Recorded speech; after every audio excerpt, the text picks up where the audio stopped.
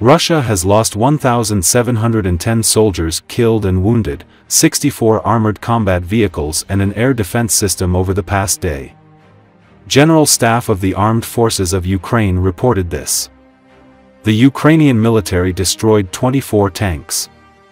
During the past day, 197 combat encounters between Ukrainian forces and Russian occupying troops were recorded along the front lines.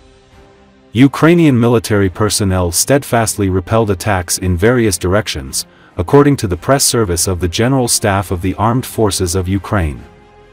The enemy actively utilized various weapons, launching 3 missile strikes, firing 6 rockets, conducting 78 airstrikes, and dropping 135 guided aerial bombs. At the same time, the occupiers carried out over 4,000 artillery shellings, including 136 from multiple launch rocket systems, and used 1,424 kamikaze drones. The most intense airstrikes targeted the Kharkiv, Donetsk, and Zaporizhia directions. Particularly in areas around settlements such as Kharkiv, Vovchansk, Siversk, Toretsk, Seladov, and Mala Tokmachka. In the Kharkiv direction, 4 enemy attacks in the Vovchansk area ended in failure. In the Kupiansk direction, the occupiers suffered defeat in 12 encounters, while in the Lyman direction, Ukrainian forces halted 20 enemy attacks. Defenders continue to hold their positions on other sections of the front, including the Kramatorsk, Pokrovsk, and Kurakov directions.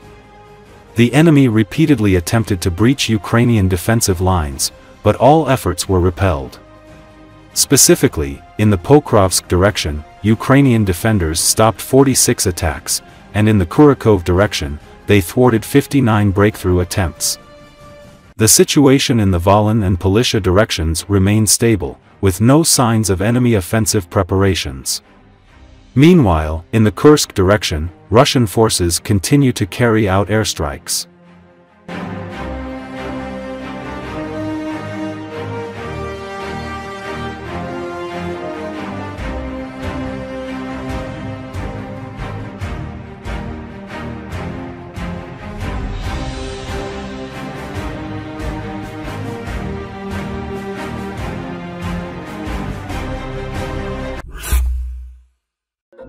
North Korea's Special Operations Forces, known as SOF, have been sent to Russia to fight for war in Ukraine, Telegraph has reported.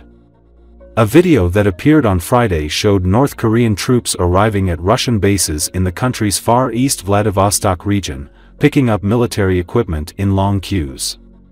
The personnel reportedly sent to Vladivostok are presumed to have been sourced from the 200,000-strong ranks of the SOF. Being one of the most secretive units of its kind in the world, SOF appear loyal and highly trained but lack in advanced military equipment. It's primarily used to probe and test South Korean defenses. South Korea's spy agency, the NIS, said on Friday that North Korean troops are training in Russian bases in Vladivostok, Ushuriysk, Khabarovsk, and Vlagovshensk. Some 1,500 special forces were transferred to the port city of Vladivostok, with further deployments expected in the near future, the agency has reported. Ukraine has also warned of North Korean soldiers' deployment to war in Ukraine. Ukrainian President Volodymyr Zelensky said with reference to intelligence information on October 18 that 10,000 troops from North Korea are being prepared to join Russian forces fighting against his country. The Ukrainian leader warned that a third nation wading into the hostilities would turn the conflict into a world war.